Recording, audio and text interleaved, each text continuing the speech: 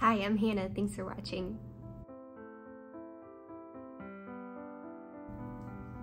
Today, friends, I have a project update video for you. If we haven't met before, I'm Hannah. I'm a mom and a knitter, and I live in North Carolina with my husband and our son. And I share my knitting projects here and on Instagram. And I have a newsletter that's mostly just for test calls, but occasionally I send out what I'm up to. And all those links are in the description box. So project update video means I'm sharing finished objects, works in progress, and acquisitions that I have. I just have a few of the first two, and I have a ton of acquisitions to share with you today. As usual, the timestamps are below, so you can skip to whatever you'd like to watch, or you can watch the whole thing. If you haven't subscribed, please do, so you can see my videos when they come out. Usually I put out a video every Friday night, but today this is coming on Sunday night just because life has been a little bit crazy lately, and that's just where we're at. Anyway, yeah, so I have my finished object, which is my stick season sweater. If you watched my Everything I Knit in 2023, I did include this in that roundup because I finished it in 2023. So I did the blocking and weaving in the ends and all of that on January 1st, but I still included it in my roundup because I was pretty sure I could knit both of the sleeves in just a few days. We were going to be at the beach, and so I thought, okay, I can do this. And I did, and it's wonderful. I love it. I don't know, I didn't take any finished object pictures yet. I don't know if I have any of me wearing it. I've worn it a few times out and about. I don't usually give like an in-depth review of patterns because I just don't feel like I'm super qualified for that. But I am gonna do a little bit of a recap on how I felt about this one. So I decided to experiment with this pattern and just knit it completely to pattern, as they say. So that means I was not gonna make any modifications. I was knitting it with the recommended ease, in my recommended size based on my bust, and I was gonna knit it to length, all of those things. So usually I like do quite a few modifications just so that I feel more confident in the fit. I don't know that that's actually been beneficial to the fit for me. I mean, I like how my sweaters fit, but like sometimes I'm like, I probably should have just done what the pattern designer said. So this one I was gonna try that and see how it went, and I am really happy with it. I will say I'm used to significantly more positive ease. This was only 2 inches, and so yeah, I felt like, I mean, I think the recommended ease was more, but based on like the size range that was available, the only one that was gonna fall within the range was gonna be that 2 inches for me. So I went for that. And so if I knit it again, I would size up, I think. It's not, honestly, I feel like it fits me the same way it fits the designer in her pictures, but I might rather a more relaxed fit, I guess. But the sleeves are perfect length, actually. I'm really happy with them. I usually go for this bracelet length. That's just my preferred length, but I knit them to pattern and they're so comfortable. Like, wow, okay. I need to make all of my sleeves like long now. Like I need to go back and add like 2 inches here because I was really happy with how that turned out. Okay, let's see, what else? The only thing, so I knit it to the length, like here that it said, and then I started the ribbing. But it turned out almost, it was like 1.5 inches shorter than the schematic. I was really confused because I thought, okay, I'm knitting this exactly to pattern. I didn't shorten it at all. I don't know why it's so short, or so short compared to the schematic. I checked my gauge, it was good. So I even went up a needle size to make sure I got the right gauge. I figured out something that I think might have been part of the issue, is the yoke is supposed to be a certain depth. Like, I don't remember how much it was. Say it's supposed to be like 10 inches or whatever. I don't remember. I don't think it's supposed to be 10 inches. But it's supposed to be 10 inches here for this underarm. And I think what happened was the sleeves are quite, they're not tight, but they're like fitted. And so you pick up at a rate of either 1 to 2 or 2 to 3. And so I think that significantly shortened my armhole depth here because I picked up so few stitches. So the way that the arm stitches are pulling in the armhole depth, I think that's what shortened the yoke depth for me in the long term. It's like a little over 1 inch, maybe 1.5 inches. So I think that's what made it shorter. I have a feeling it will like lengthen with time because this is a wool alpaca blend. So I think the alpaca will like soften it up some. And that doesn't actually bother me. There's still like more than enough room for me. I don't like my underarms to be super tight. Like, I don't like that, but there's still enough room where I feel comfortable in it. So I am really happy with it, but I was kind of bummed that it ended up being shorter. However, it's still a good length on me. It's not like overly cropped or anything. But yeah, I was like, oh man, I tried really hard to make this to pattern and it didn't quite work out. So it could have also been like user error. I don't know, maybe I just didn't knit as many rows or something. I don't know, but that's just my sneaking suspicion that when I picked up the stitches, I also have a really tight, I knit these on magic loop, and so I had a really tight gauge for the sleeve. And so I have had some feedback. People have shared comments that they often knit a half size or a size up for their sleeves so that they don't have that issue. So I think I could have done that as well. I didn't realize it was gonna be a problem until I felt like the yoke shrunk after I added the sleeves. Anyway, I think I would love to make this again. I feel like it's a very classic sweater that I could wear anytime. Like, I could make a few more of this and I could wear it just like out to eat, or I could wear it, I could dress it nice for a date night, or I could just wear it like to the park with my son. That is what I was going for all the time. What I'm going for is like stay-at-home mom look, but also could be nicer if I wanted it to, but park friendly. So this is very park friendly and I'm really happy with it. I have seen a few knitters that made this. I think, no, I don't remember. They put some elastic in the neckband. I don't even know where to start with that. So if you have a recommendation for what neckband elastic one should use, let me know. I haven't noticed an issue with it, but since everyone does it, I was like, I would like to try it and see. But yeah, overall, I'm really, really happy with this. I love the little side sort of seam look. I love the stitch pattern. It was just enough interest and also mixed with the stockinette where I felt like, and it's DK weight, honestly, is a perfect project to me because it has a little bit of texture, also still a lot of stockinette. It has like this 2x2 rib. It's DK, so it doesn't knit up like super quickly, but it's not super slow. So I knit this in about a month, which is pretty good for me in terms of speed. But that to say, we were at the beach for a little bit, and so that's always a little more relaxing, more time to knit. Okay, anyway, that's my only finished object. I do have some work in progress for you. So my first one is a sock. I talked about making DK weight socks in my pattern video, and then also in another video I was making some for a friend. And now for the Make It Again knit along, this is my entry for that. I'm making them again, but for myself.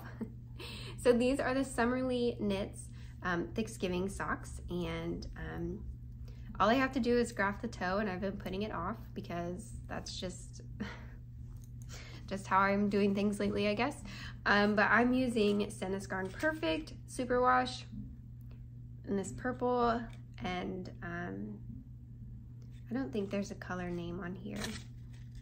So I'm using the leftovers from my friend's socks that I bought and making myself a pair. So if you haven't heard of the knit along, that is by Stephanie of Edible Thoughts Makes. It's a lovely knit along where you make something again, and it's either because you love it so much or you want a better fit or any reason that you might make something again. So this is what I'm making again for myself. DK weight socks. I'm loving making them and knit up super quickly, just a day or two. So I'm happy for that. Hopefully going to make the other one soon enough. But I've been really focused on a different project.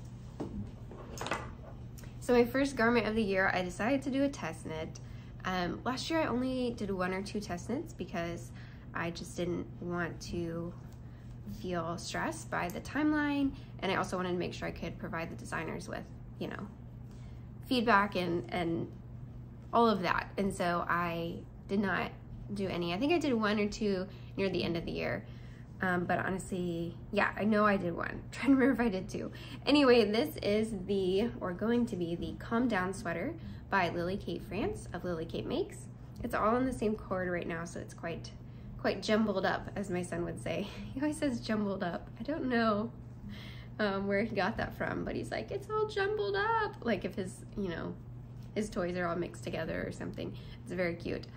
So it is all jumbled up, but I finished the back panel, and then this front panel is done, and now I'm working on this right panel, and then I will connect them work them a little bit more, and then connect the front and the back. So it has this nice saddle shoulder detail. I will say I've never done a saddle shoulder like this.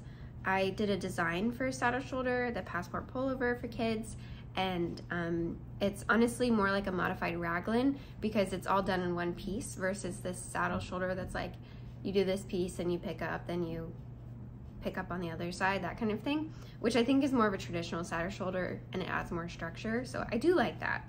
But this is basically a pullover version of her Calm Down cardigan. I love the Calm Down cardigan and I would love to make it at some point, but I'm making the sweater version. I had a feeling I would make this anyway, and so that is why I wanted to make it as a test knit. That's kind of my go-to now is, oh, I dropped a stitch, sorry. My go-to now is, would I make this anyway? And yes, I had planned to make this. Calm Down cardigan had been on my list for a while, but I had the recommended yarn for the test knit. So that was like huge to me. I didn't know what I was gonna make with this yarn, and so when I saw that it was the recommended yarn for this test knit, I was like, my problems are solved. This will not languish in my yarn pantry forever because now I have the recommended yarn for this pattern. I just feel like that's a big win for me when I see something like that come up because I often have trouble matching the yarn I already have with a pattern I want to make. So this is de Rerum Natura Ulysse. I got this yarn in Paris at Lil Weasel, and it's two shops across like the hallway from each other, and one side has like a lot of yarn like this and it's organized by color, and my phone had died when we went so I didn't get any good pictures, but they're on the internet. And it's a lot of like commercial yarns, but like every price range you could think of, and then the other side is mostly hand dyed yarns. But yeah, if I'm being honest, if I'm being totally honest, it's a lot darker, I think because the sun is kind of going down here, but if I'm being totally honest, I thought that this was like a little bit lighter, maybe more closer to this kind of shade or even like this, and this is definitely like almost, like I might say magenta if I described it. It's like almost rose, but like more raspberry colored. And so I think it was evening there, so it was dark and I couldn't really see that well inside the store, and I was like, this looks nice, I'm getting it. And I didn't have my phone to like check online for a pattern, and so I just like kind of panic bought it, and here we are. But I'm telling myself I do like it. I wear pink. It's quite bright for me, but I do think I'll wear it because it's like a statement and I can just wear it with jeans or black pants or whatever, and I think it will be really nice. But I am hoping to finish it by Valentine's Day. That was my thinking. It could be a Valentine's sweater. In the past, like as a kid, in high school, college, I loved Valentine's Day. I loved getting all my friends gifts. I loved dressing up for it, like all pink, all hearts, all of that kind of thing.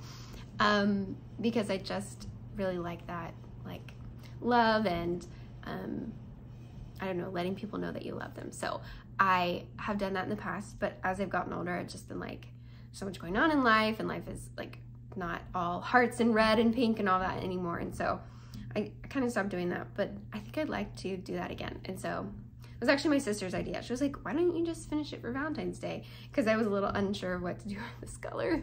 It's so bright. I think in the, yeah, it's coming across quite nicely, but I think it is a little bit brighter than it is. But anyway, I think it will be lovely.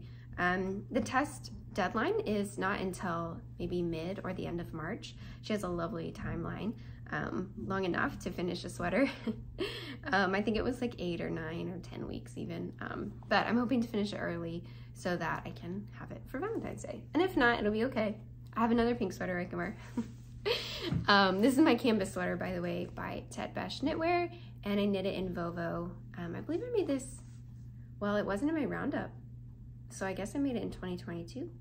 Was it my roundup? I think it was in my roundup. I think it was in my roundup. I think I made this last year. I don't remember. Anyway, I'm really happy with it and I love wearing it. Okay, let's talk acquisitions because I have quite a few today. My first acquisitions, oh gosh, what do I start with? I have some, I'll start with yarn. So recently I went to a yarn shop, new to me, but probably not new to to some of you friends. It was called the Salty Sheep Yarn Shop in Swansboro, North Carolina. I made a reel about it. I went with my mom. They had an end of year sale. And so I think we went on New Year's Eve. It was pretty fun to go spend time with my mom and do that. And everyone there was so kind. I enjoyed going. Highly recommend it if you're in the area. It's in an area in North Carolina called the Crystal Coast. So if you've heard of Emerald Isle, Beaufort, Morehead City, Swansboro, places like that, those are all within like an hour's drive. And so yes, we went to Swansboro and got some yarn. This is what I got. First, I got this for Ollie. They have a lovely selection of yarn.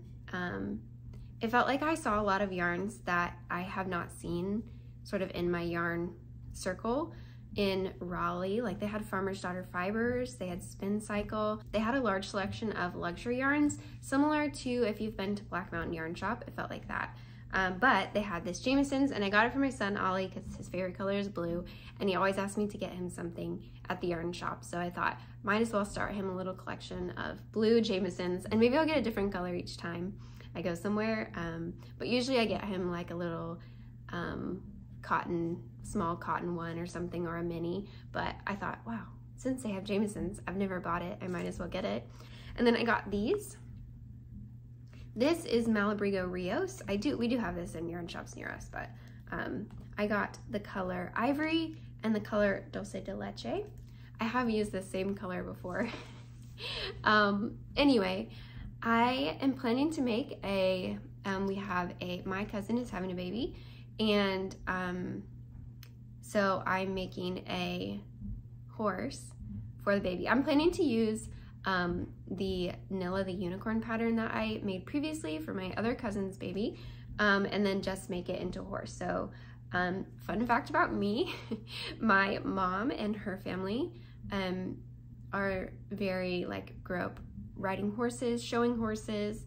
My sister rode and showed horses. I did not carry that on. I don't dislike horses, but it just wasn't ever my thing. So that is still really important to my mom's family, and they have horses still. They love all the horse things, and so I am hoping this will look like one of the horses that my cousin's wife has, that she posts a lot on her Instagram. And so basically I just went on her Instagram and I was like, that horse, okay. And I picked 2 colors that looked like him or her. So again, I'm not, I don't know anything about horses, but hopefully this will be a cute one. And I am excited to make it. I love making the little tedious ones, but honestly, I think my heart is with the more simple ones, because they are just so joyful to make as well, and joyful to give, and also they they just come together much more quickly, so I get excited about them. I'm like, oh my goodness, she's almost done. Okay, so I have those things, and then at Christmas my sister got me this book, the Knitting Pattern Writing Handbook.